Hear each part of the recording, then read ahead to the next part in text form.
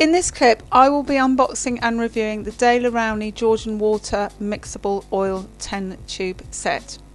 I will also talk about the pros and cons of water mixable oils and demonstrate them in a small painting.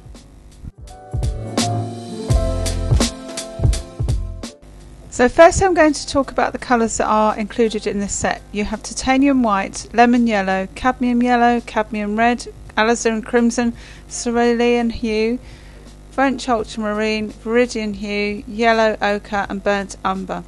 Now I did notice that there wasn't a black, so I ordered a separate black from Cobra, and because I always use titanium buff, I'd also ordered titanium buff. However, because there was a burnt sienna in the previous Georgian oil set that I ordered, I assumed that there was one, and I use this for my skin tone. So on top of the set that I had and ordering the black, I then had to order the burnt sienna. So just be warned that there is not a burnt sienna, it's burnt umber in this set at time of release.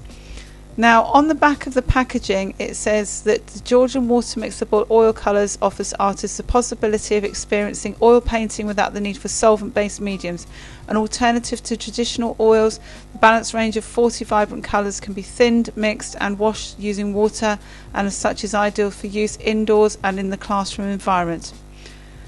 All Georgian Water Mixable Oil Colours offer high levels of light fastness, pigment load and durability. The viscosity and smooth texture of the colours out of the tube mirror traditional oil colours and can be used for impasto techniques or thinned down with water.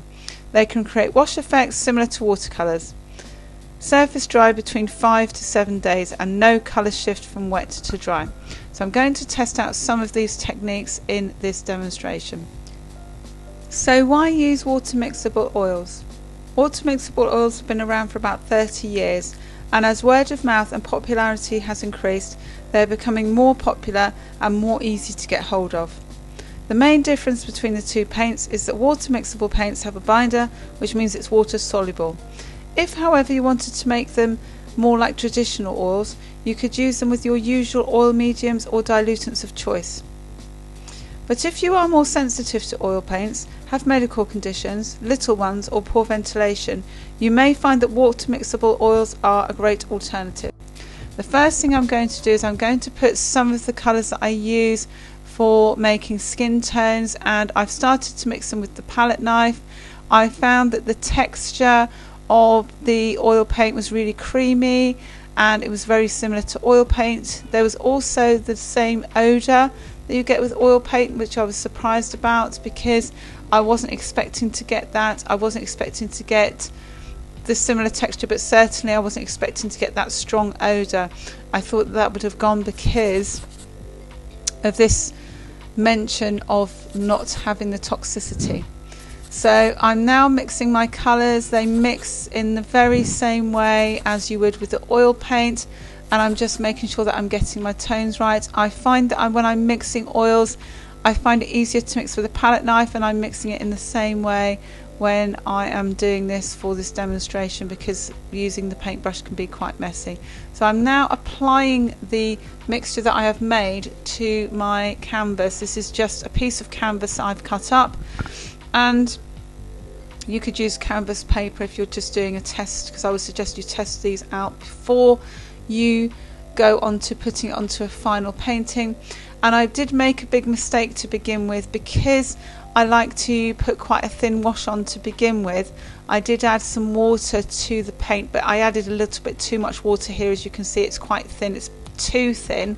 So I then had to make sure that the next time I didn't add as much water. So when you are adding water, just be very careful that you don't add too much water, because if you do, it becomes too watery. It's not quite the same as adding a thinner like terps, because what will happen is it just goes too much the other way.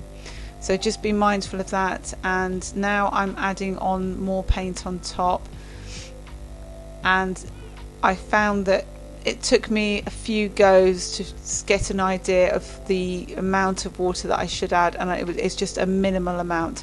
But once you get the hang of it, it's perfectly fine. And I'm now building up some of my darker tones around the eye. You can see here still I've added a tiny bit too much water, so it's a real learning curve with regards to adding those quantities of water. When I added darker tones on the right hand side, I used quite a dry brush, and when I say dry brush I mean I applied just a tiny amount of the dark colour, and I found that that was a more effective technique when trying to use these water soluble oil paints. And again, I tried to use this approach when I was adding the dark tones around the eye and the eyelid.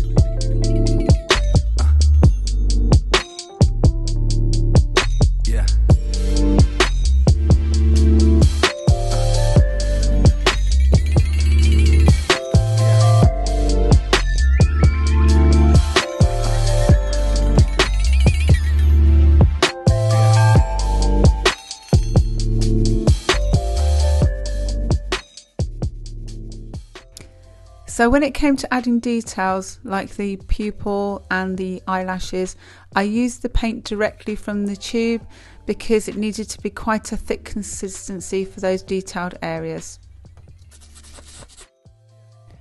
So would I recommend using DALER water mixable oils?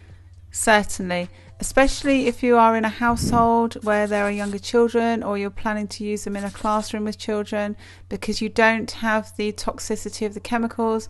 And I really like the fact that you don't have the mess of the turpentine and the white spirit, so I will certainly be using them again.